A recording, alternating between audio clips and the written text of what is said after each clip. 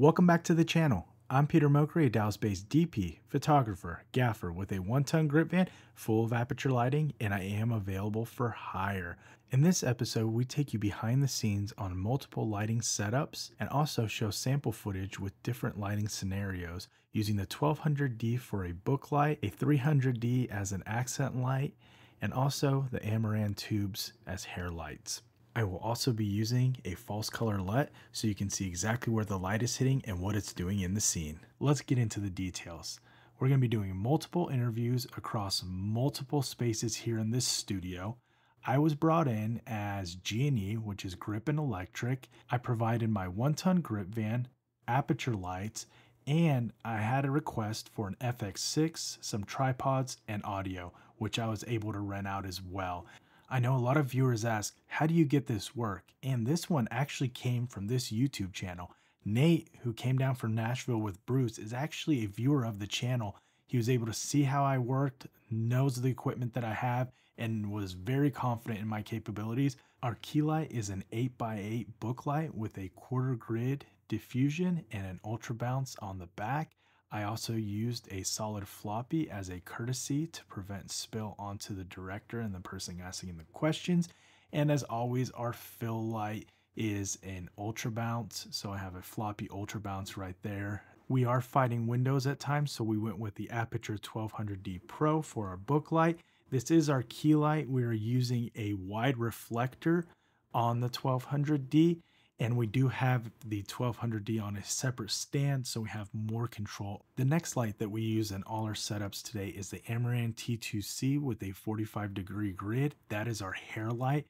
It is adjustable to any color temperature we'd like, and there's a lot of control with the grid. That is Nate right there with the headphones on, and Bruce sitting right next to him asking the questions and guiding the interviews. I'm always a fan of matching cameras, so having two FX6s on this shoot is awesome. We know we're going to get the same look from both cameras. There isn't going to be anything complicated when it comes to matching one camera to the other, especially when you do a custom white balance to start. The beauty of the space allowed us to have a wide angle that was really nice. It was a 35mm 1.4 on the wide shot, and then our tight shot was an 85mm 1.8. I'm gonna jump in for some sample footage. We only have the tight shot for this setup, but the other setups have more detailed wide and tight shots.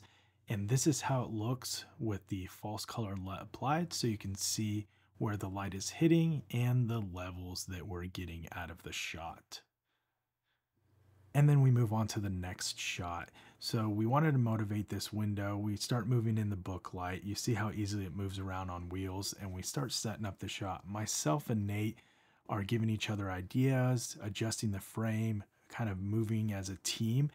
And I noticed that that back door was a little dark, so I got the 300D with a 36-degree spotlight mount. I added a CTO gel to warm it up, and now we got a pop of light on there, and now we're adjusting the levels to make everything look good. Here's the 300D with the 36-degree spotlight with a CTO gel added to it. I was able to cut it and adjust it to fill out that door perfectly. I opted for a lowboy combo for the 1200D. And the reason is it gives me flexibility to move the light around. It's not a big footprint. I could tuck it into corners and it doesn't really get in the way.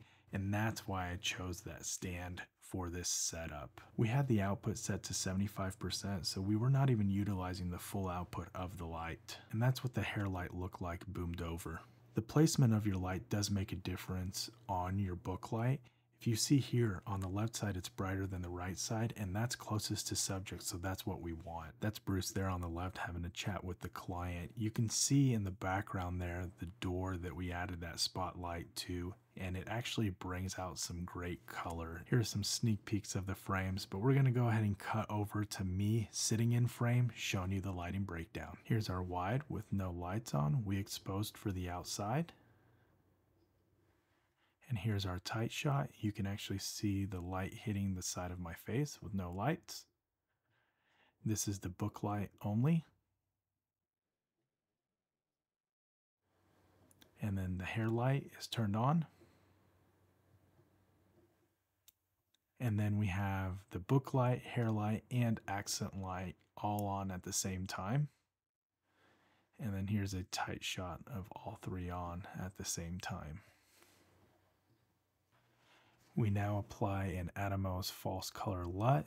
This helps show me where the light is hitting and what it's doing in the scene. 50% middle gray is where I like to land on the brightest part of the face. And if you see here on my right side, that's where we're landing. You can see what the light is doing, the book light, the hair light, and then the accent light when it's introduced and how it changes the scene. Utilizing this with zebras for myself with the FX6 helps me get perfect exposure every single time. And now we move to the next setup. Now you would think with such a big book light, it'd be a lot harder to set up and move around, but it actually makes it easy because we have such a big source. We're able to dial in the looks really quickly and light big spaces.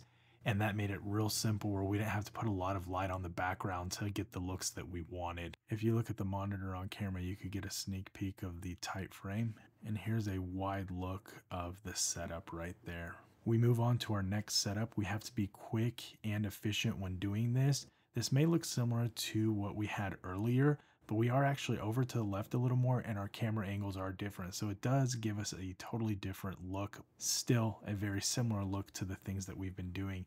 Now the wall was really dark, so I did have to use my spotlight to brighten up the wall, and we just adjusted intensity to make it look good, and we didn't have to go too high because of the framing. The spotlight came in handy again for lighting that wall right there. I was able to use the blades to cut it so it didn't hit the floor and also was a good nice edge.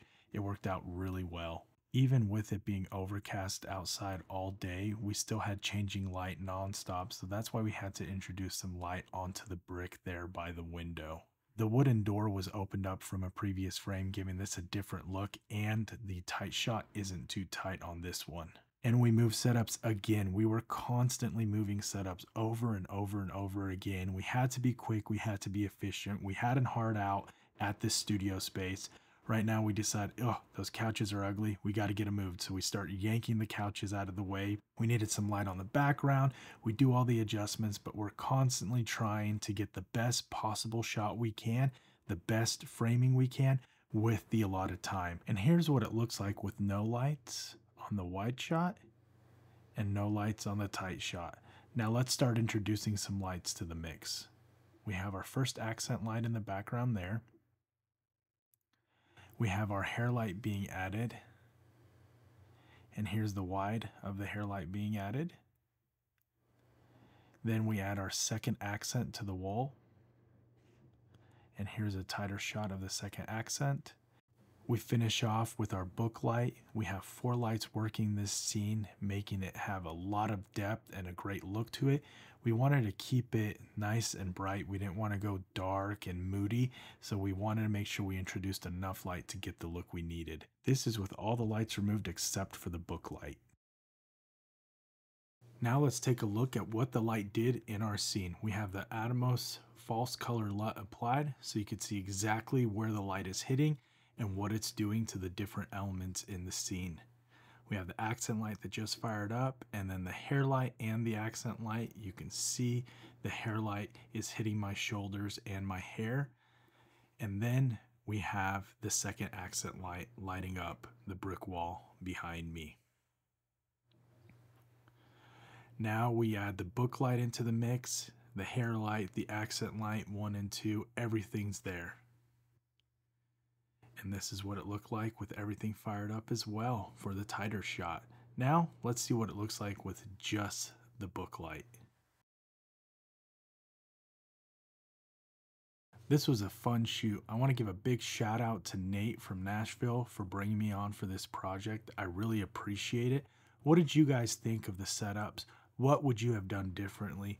Comment down below, give me your input. And I know a few of you are probably going to ask, I want to see more details about that booklight setup, how it's built out and everything. And I did capture that while I was filming that day. So here's a little sneak peek of the breakdown that's going to be coming out next week, where I show all the parts and how I built it out.